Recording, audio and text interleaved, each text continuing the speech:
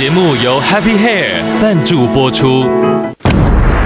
In the extreme ice-bound regions of the Earth, something unprecedented is happening. Everywhere, glaciers and ice sheets have begun breaking apart and accelerating towards the oceans faster than ever imagined possible. Can we put the brakes on it at any point? Do we have that much control over it? There are concerns that we get to some point that the changes become pretty much unstoppable. As scientists try to predict what the ice will do next, photographer James Baylog risks everything to capture what's happening on film. This is one of the scariest, dumbest things I've done in my life. Where I'm laying right now was underwater just 6 hours ago. His incredible imagery is witness to one of the Earth's most powerful geological forces. A force that for the first time in modern human history is radically changing the planet.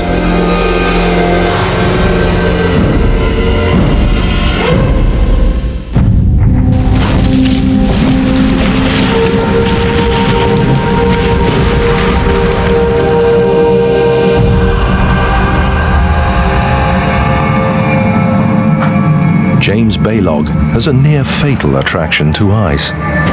Oh, God, that is intense.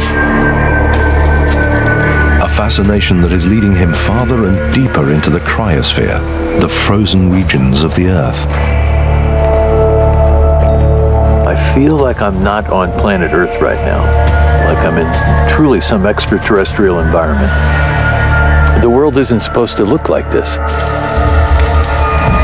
What began as a photographic assignment has become a mind-blowing odyssey into an unpredictable world where entire landscapes teeter between solid and liquid states.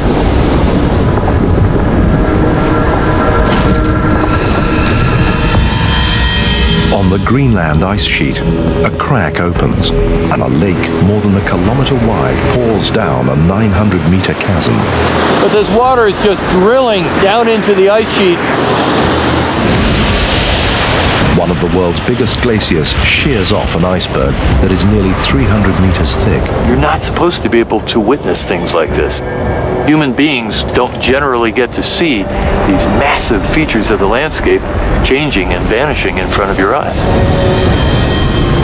Changes in the ice are normal. It is volatile and constantly in flux. But what Baylog is witnessing suggests something extraordinary is going on.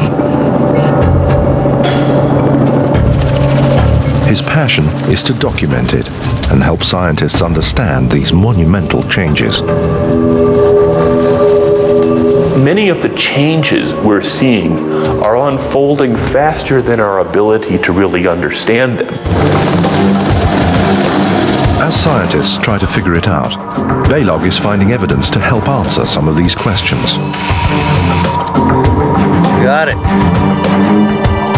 His Extreme Ice Survey is the largest photographic study of the cryosphere ever attempted.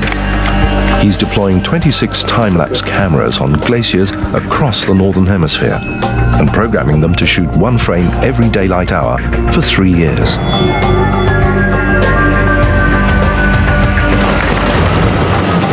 It's a massive challenge in some of the most hostile regions on Earth.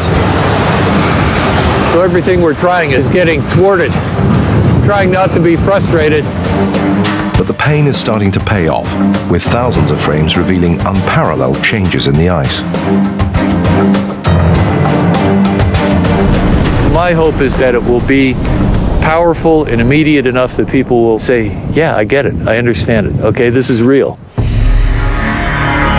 The fact that the ice is changing is nothing new.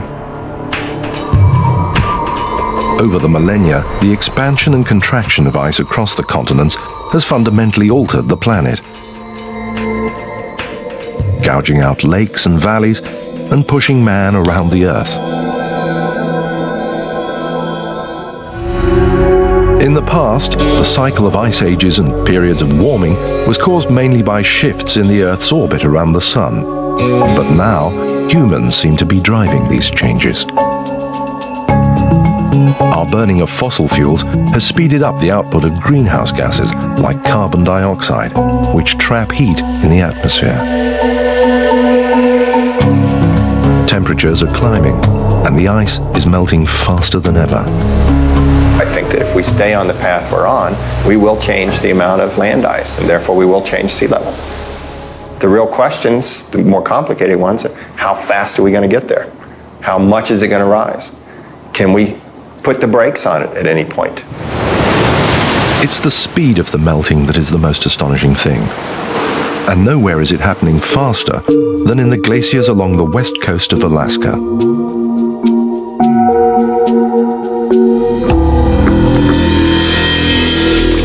Over the last 40 years, temperatures have risen by about 2 degrees Celsius, twice as fast as the global average. Now, these huge rivers of ice are flowing faster and crashing even more spectacularly into the sea.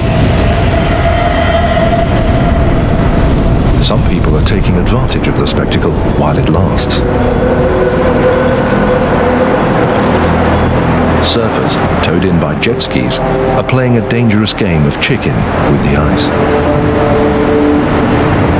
It is rapidly carving glaciers like these that are the main contributors to rising sea levels.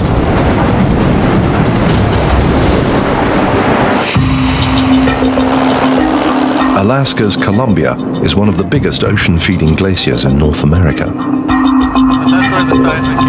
In the early 1980s, the Columbia started flowing faster and began carving far more ice into the ocean than was being replenished by snowfall upstream.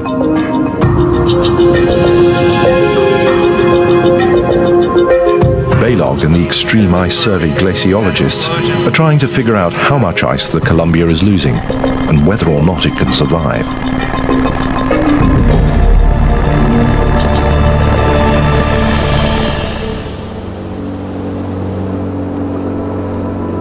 In the shallow waters of Columbia Bay, melting icebergs jam up before being carried away with the tide.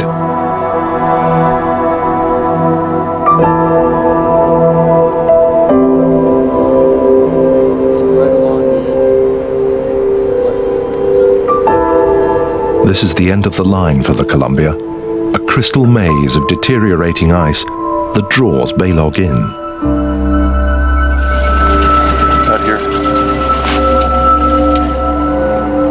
Basically, we're looking at a whole landscape full of crystals. It's a cool spot. There's a lot of power here. It seems to be calm, it seems to be still, but there's this constant energy of the sea coming and going and carrying this huge glacier away.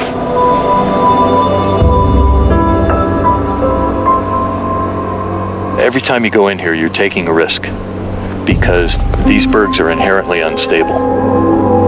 But you get seduced by the beauty of it, you know, you just get drawn in. It's like the sirens of Columbia Bay pulling you in, luring you in, going, come to me, come to me, come to me, and you just keep following these beautiful objects back through the labyrinth. But okay, Jeff, right about on this line here.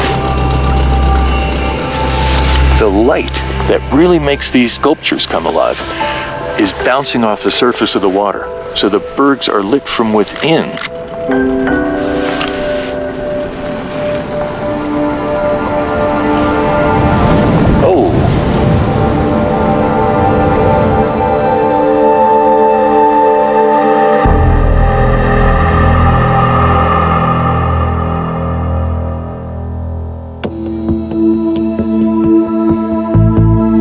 At the Extreme Ice Survey camp, glaciologist Tad Pfeffer tracks the flow of the Columbia. The Columbia is so vast, it's hard to imagine it vanishing.